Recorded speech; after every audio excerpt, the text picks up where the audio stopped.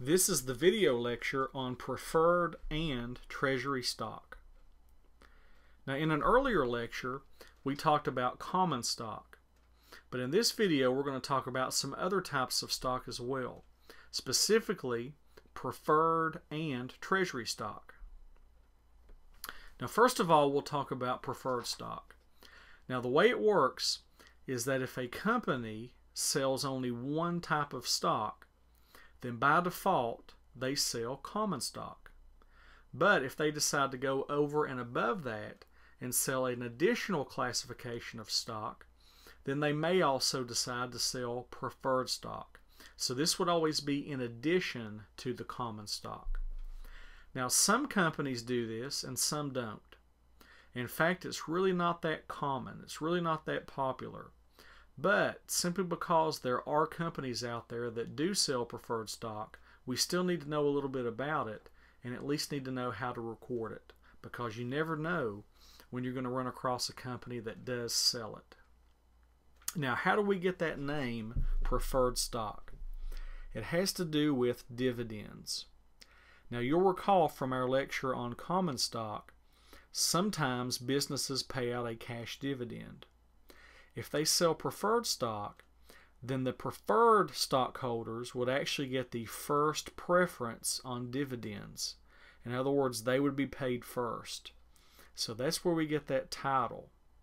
Now, it sounds impressive, but a question sometimes arises. Is preferred stock really preferred? Well, think about this.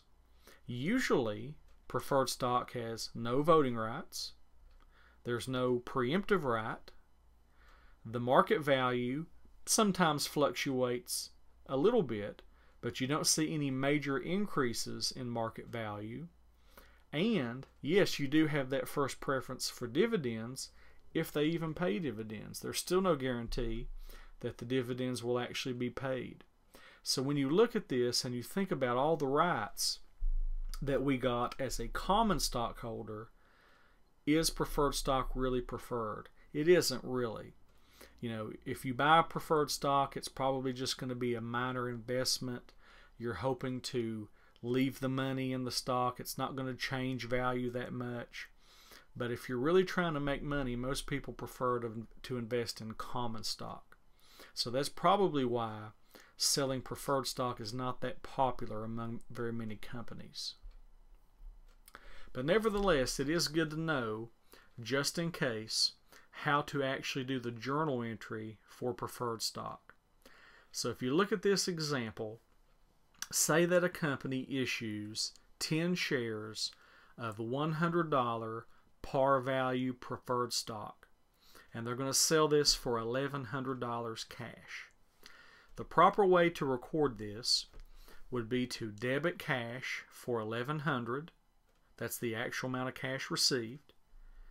Credit preferred stock. Notice only for $1,000, because we only want to use the par value. So that extra $100 that was made, that will go to paid in capital. So that's the appropriate way to record preferred stock.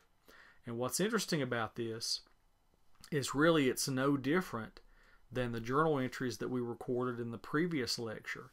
All we changed is the word common to the word preferred. So it's literally that easy. You just change common to preferred. And like I said, you would only have to worry about this for those handful of companies that sell preferred stock. Now, the next type of stock that we're going to talk about in this lecture is treasury stock. Treasury stock is a unique situation. This is a situation where the company buys back its own stock. So that's a little bit unusual. You are actually buying back your own shares of stock. When we do that, we call that treasury stock. Now, why would we do that? There are actually different reasons why. For one, we might be doing this to prevent a takeover. Now, why would we have to do that? Well, think about this. For every share of stock that's out there, the person gets voting rights. And the more stock that they own, the more powerful their vote is. And if they want to control our company, the key percentage of ownership is 51%. If anybody can get 51% of our stock, then for all practical purposes, they control our company. So if we see someone out there purchasing large quantities of our stock, it might be a red flag that they're trying to take over our company. So to prevent that, we could buy back our own stock so that way the person couldn't get enough. We also might do this as a stock bonus to our employees. We may simply buy back some of our own shares in order to award those as a bonus to our employees. We also may do this as part of a stock purchase plan. Many businesses allow their employees to contribute a certain amount of their paycheck towards stock purchases, and over time the employees are entitled to shares. So in order to satisfy that plan, we may have to buy back some of our own stock in order to give that to those employees, and also to satisfy stock options. And we've never talked about stock options, but basically this is a situation when we give someone a right to purchase a certain number of shares at a certain price.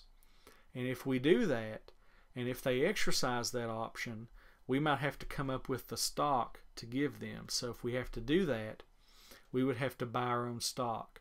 So all of those are just different reasons why we might potentially have treasury stock. Now, first of all, we're going to do an example of buying the treasury stock, but then we're going to take a look at what happens when we sell it back. So in this example, we're going to buy 1,000 shares of our own stock. And to do this, we're going to pay $10,000 cash. So I'm going to debit treasury stock for $10,000 and credit cash for $10,000. Now what's odd is that out of all the stock journal entries that we've done up until this point, we've never debited stock before. We've always been crediting. But see how this is an unusual situation. We're buying back our own stock. So that's why we have to debit that. And of course we credit cash to show that we've spent the money. And what this insinuates is that if I spent $10,000 to buy 1,000 shares of my own stock, it insinuates to me that the stock is probably selling for $10 a share. And that $10 is an important number that we're going to need to know for these next two journal entries.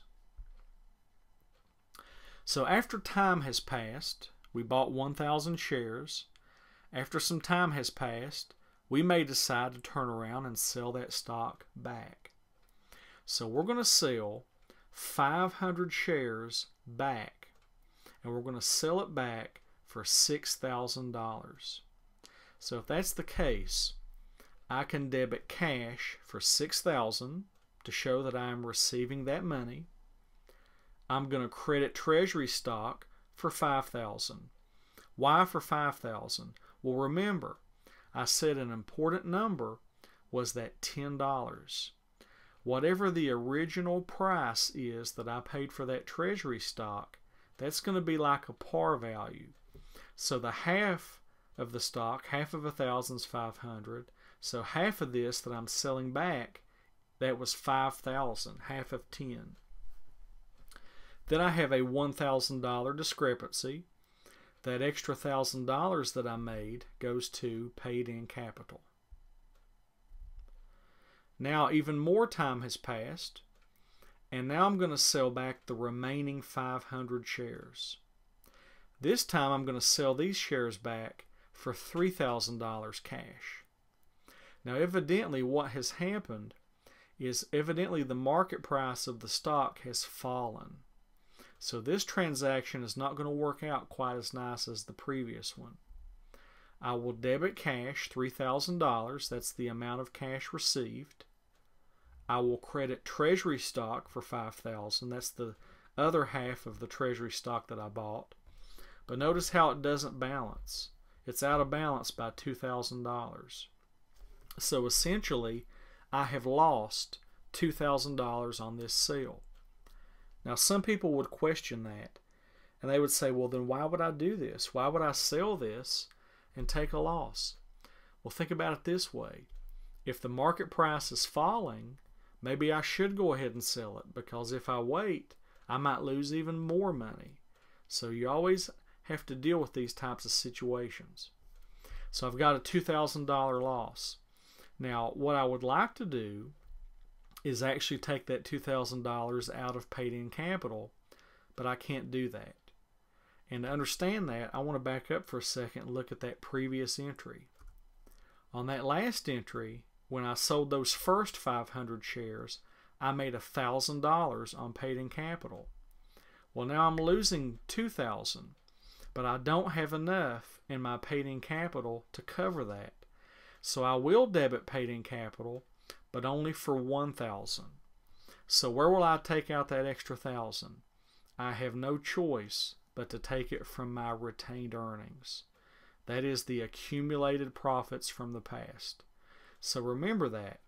Remember, I can never take more out of paid-in capital than what I already have in it.